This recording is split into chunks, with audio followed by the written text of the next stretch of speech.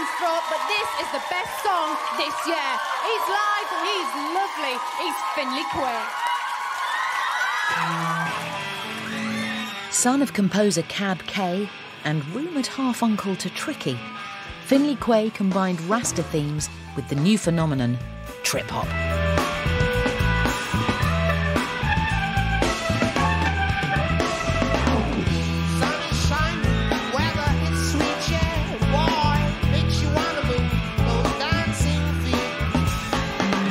He was thrust into the limelight after a surprise collaboration with the iconic dance music pioneer, a guy called Gerald.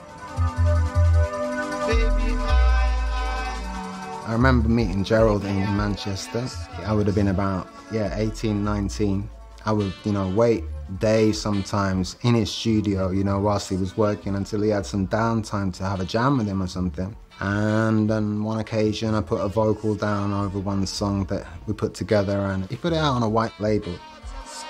And I hear on the radio, basically, and I'm thinking, what? This is me. And then the DJ says, that was Gerald, and that was Finley's Rainbow. And I thought, wow.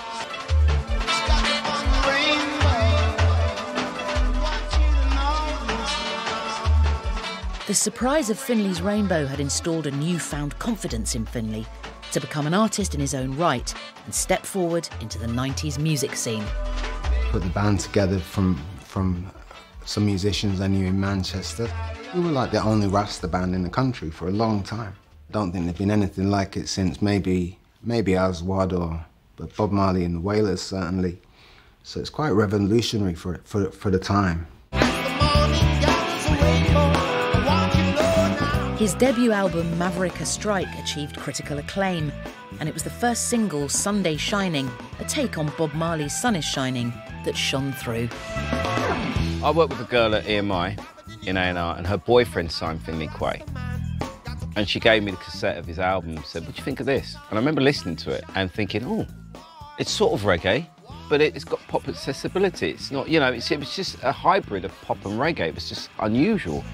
We'd had Ace of Base doing their sort of cheesier version of reggae and other people doing it, but there was something authentic about Finley, and I wondered if it would do well. I didn't know at first listen it was going to be this as big as it went.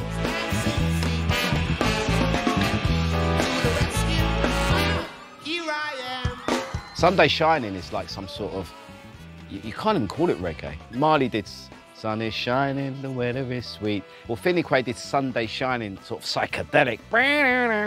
You know what I mean? It was just mad. It was unusual for me to hear someone do a take on a Bob Marley song in that way and have success. I remember Rita Marley giving us the blessing on that track. And up until that point, I think the Marley estate was refusing every single request, to do a modification or a cover of anything of Bob Marley's. It was just rejected. And we got the blessing, gave us a really generous percentage. So there was like lots of little signs that we were heading in the right direction and just to continue in that direction, and it was all going to work out well.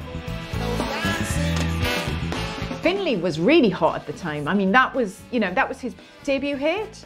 And it was, all eyes on him. He was the brand new talent that could have gone anywhere at that point. I personally think Maverick a Strike is a great British pop album. And I will call it a pop album because it became that popular and it was that different.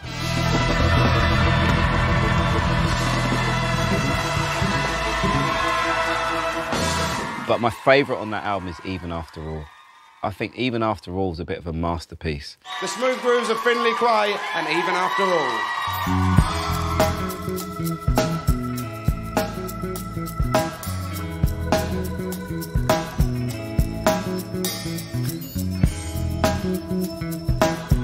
We really connected with the public with that one. He does resonate with people like none of my other songs. After all, the murdering that go on. It was just love conquering hatred or anger, patience, compassion, good against evil, I guess. You know I love you so. You know I love you so and so. Even after all. You know, you can mess with reggae music, you can mess with it. There's no rule that says reggae has to be the same. It was unusual to see what Finley Quaye was doing, the Parent of the Pops. That's probably why audiences really embraced it that year. Maverick Strike went double platinum, with Finley picking up both a Mobo and a Brit Award. I didn't expect all the accolades and success, to be honest. I mean, if I could have just had a little career and just got by, I would have been happy, you know. You just survived, soldier. I don't know if Finley was favourite to win the Best British Male in '98. It was always a big thing, the Best British Male at the Brits. He beat Paul Weller, he beat Sir Elton John, and he beat Robbie Williams. One word: wow.